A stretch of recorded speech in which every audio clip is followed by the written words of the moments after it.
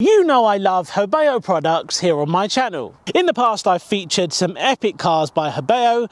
I featured the Hyper VSE, which was built on a budget, the amazing and in my opinion one of the best truggies money can buy, the Hyper SSTE, and I've even featured a Nitro Hyper 7.5, which I did manage to grab at a bargain price, but it did need some work doing to it to make it usable again, because it was left sitting for about 10 years in the back of a shed. Now let's face it, Hobao or Hobao, whichever way you want to pronounce it, these guys are extremely underrated, and it's a real shame because they do produce some really cool RC cars. And I think it's time for change. I think we need to show people just how good Hobao is as a brand. So today we're taking a look at another Hobao car, but this time it's a 1/8 scale rally car. Guys, I'm really excited about this one. It looks fantastic. Let's do it. Check this out. This is my brand new Hobao Hyper GT rally car.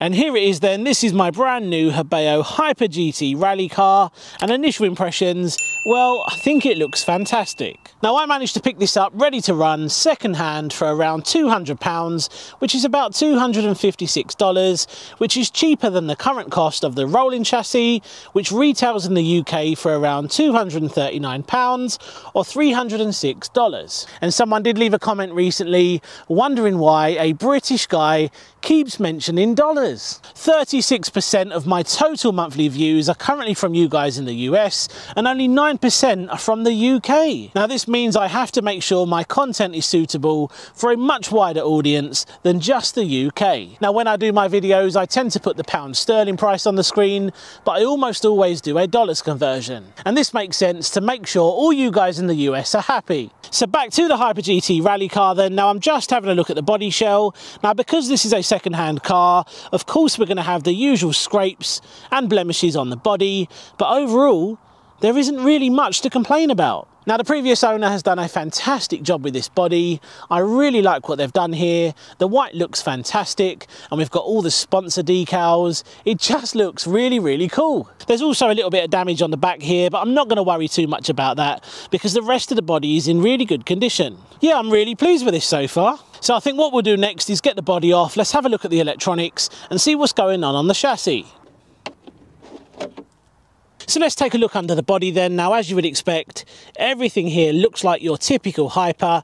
Now I featured the VSE, the SSTE and the Hyper 7.5, and they all share lots of components. Everything looks really familiar here, and everything looks so well engineered. And I really do think the quality is so much better here compared to Traxxas and Arrma. Now I know that's quite a controversial opinion, but I am entitled to it. Now there is a little bit of damage to the front bumper, and I will probably replace that at some point. But apart from that, everything looks intact. These shocks feel really, really good. Now this is the short wheelbase version, as you can see, but Hobao also sell the GTB, which is pretty much exactly the same, apart from being a little bit longer. So electronics wise, we have got a 120 amp Hobbywing ESC. It looks like it's the WP SC8, and this ESC is only 2 to 4S capable. You can't run it on 6S. Now moving on to the motor. Now again, this looks like your typical Hobbywing motor, but it's not. I think it's like a rebrand. It's a 4274 2000 kV. Now this is 6S capable, but because the ESC is only 4S, if you wanted to run 6S on this, we would have to change that out. But I don't plan to run 6S anyway. I'm going to stick to 4S, so we should be good to go. Now when it comes to the steering servo, we have got a Hobao Special. This is the HB5518. I'm pretty sure this is the one they include on all of their ready-to-run vehicles. Now these things are metal geared. It provides around 18 kilos of steering power, and apart from that, that's pretty much it. Now the steering doesn't feel too bad. It's actually quite good. but I'll still probably upgrade that later. Now look where we are, we've got a nice flat surface. I think we need to see how fast it will go on a 4S pack. So first up, let's do the 4S speed test. Let's start the GPS, let's see what we can achieve. Now I think we're going to see mid-30s out of this. It is running an 18-tooth pinion. It feels nippy.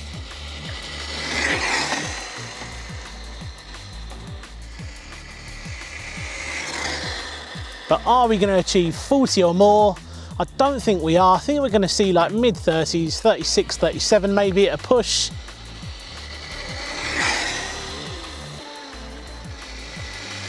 Now what I really like about this setup is it is usable. It's not some crazy overpowered build. It's a nice usable amount of power. And I do prefer builds like this compared to those crazy overpowered builds. I find they're just not usable on a daily basis. Something like this though, absolutely.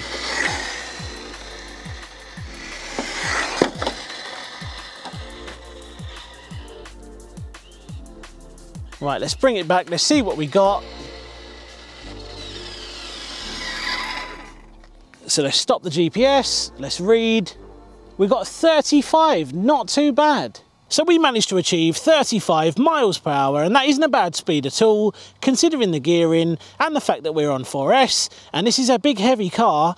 I don't think that's too bad. Now if I wanted to, I could change out the ESC and the gearing, and I could run 6S, and I could probably achieve a lot more speed. But I probably won't do that because, like I said, when I was doing the speed run, I do like a car that is usable. So we've got the speed run out the way. I think it's time we have some fun with this. I'm gonna stick the GoPro on it as well. I want to get some action footage because this thing is so cool. What a cool car.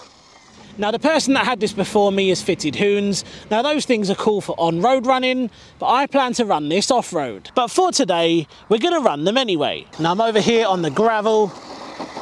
How is this gonna perform with the hoons?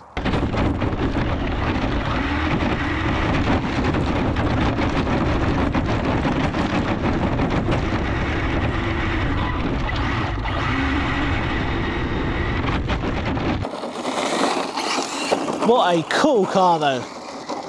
And I do like cars that are a little bit bigger compared to the 1/10 scale stuff, because you do get that extra ground clearance, plus the fact that they're a little bit more heavy and a lot more stable.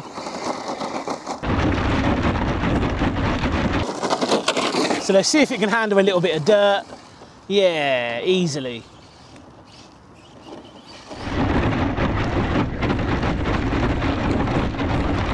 Doesn't this thing look so cool?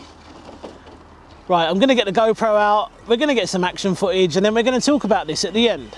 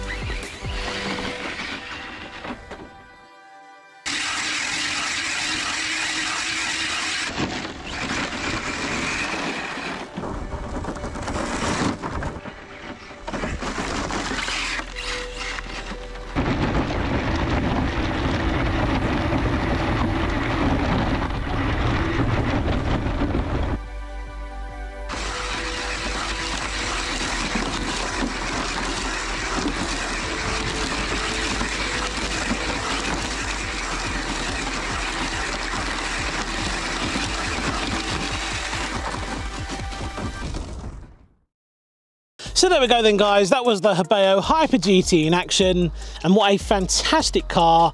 This is probably one of the best purchases I've made this year. Now I'm definitely going to be doing some upgrades. I will change out the steering servo. I'm also going to change the wheels and tyres because I want to take this thing with me bashing.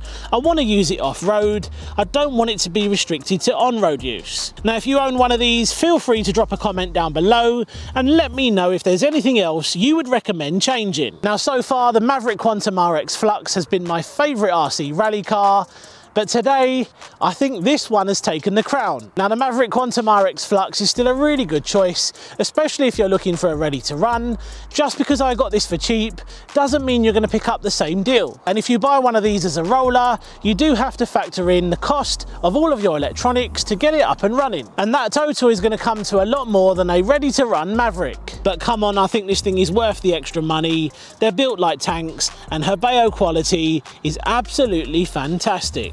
I still can't understand why they're such an underrated company. So would you buy one of these instead of the Maverick Quantum RX Flux? Let me know in the comment section down below. We're well on our way to 30,000 subscribers now, and we should reach that in the next few months. But guys, it's really important that you comment, you like, and you share my videos, because it will help with the algorithm and it will help the channel to grow. Cheers for watching, see you on the next one. Take care. Now, if you enjoyed today's video and you want to see more from Hobao on my channel, click the top video to check out my Hyper VSE, or click the bottom video to check out the fantastic Hyper SSTE.